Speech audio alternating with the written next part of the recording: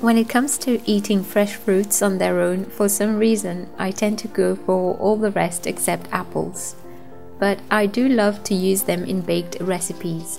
I'm using a Canadian grown Cortland apple as this variety is abundant at the moment, and its custardy texture when baked works well in this recipe.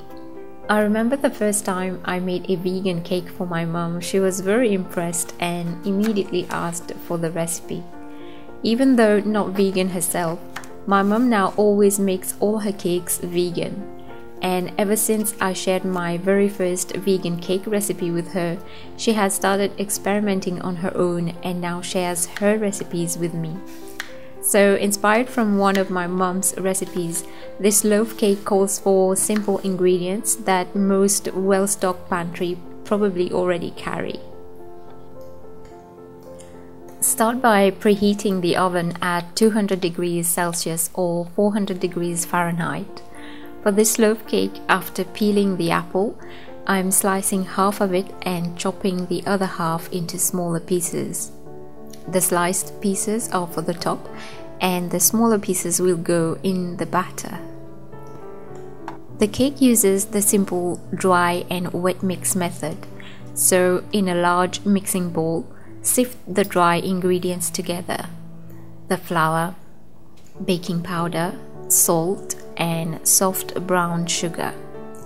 I like to sift the ingredients as this makes the cake more airy and ensures that no lumps are left behind.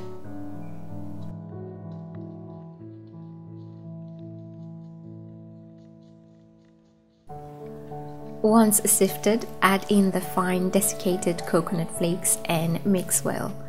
Then zest the orange directly in the mixing bowl. I have used the zest of a whole orange, but if you want a more subtle flavor, you can use just half of the zest. Try to only catch the orange layer, as the white part is bitter.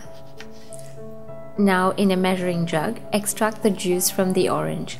I obtain half cup plus 1 tablespoon or 140 ml of juice from that orange.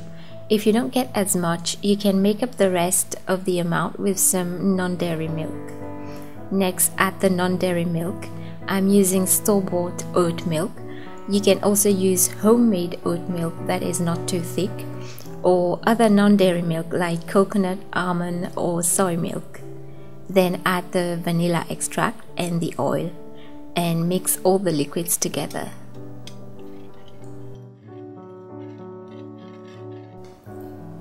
Next, make a well in the center of the flour mixture and pour in the wet ingredients. Gently mix the wet and the dry ingredients until the flour is moistened. Then add the chopped apples, followed by the raisins. Continue to fold and mix until everything is well combined. You will notice that the batter is not a runny one.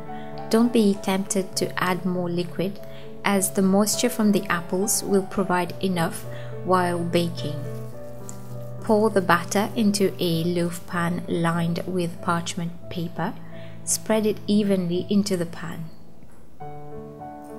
This batter bakes well in a smaller loaf pan, 20 by 10 cm or 8 by 4 inches, rather than a larger one. Place the apple slices on top by gently pushing them in to line them in a row.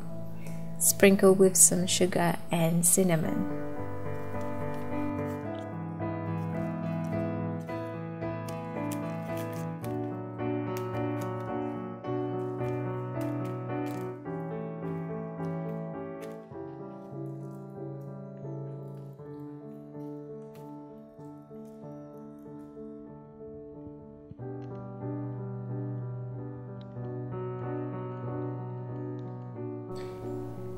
The baking time will depend on your oven.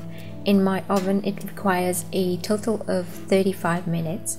For best results, bake for 20 minutes at 200 degrees Celsius or 400 degrees Fahrenheit. Then lower the temperature to 180 degrees Celsius or 350 degrees Fahrenheit and continue to bake for another 15 minutes. Remove from the oven and test with a toothpick or bamboo skewer. If it comes out clean, the cake is done. Due to the apples in the cake, the skewer may not be super clean and may have some lightly moist cake crumbs or bits on it. Allow the cake to completely cool in the pan before removing and cutting it. This loaf cake keeps well for a couple of days in an airtight container and is even nicer the next day. If you want to keep it for longer, especially if it is warm where you live, I do suggest keeping it in the refrigerator because the fresh fruits might cause it to go moldy. This simple loaf certainly offers a whole lot more than what you actually put in. It's a moist loaf and yet it's not dense.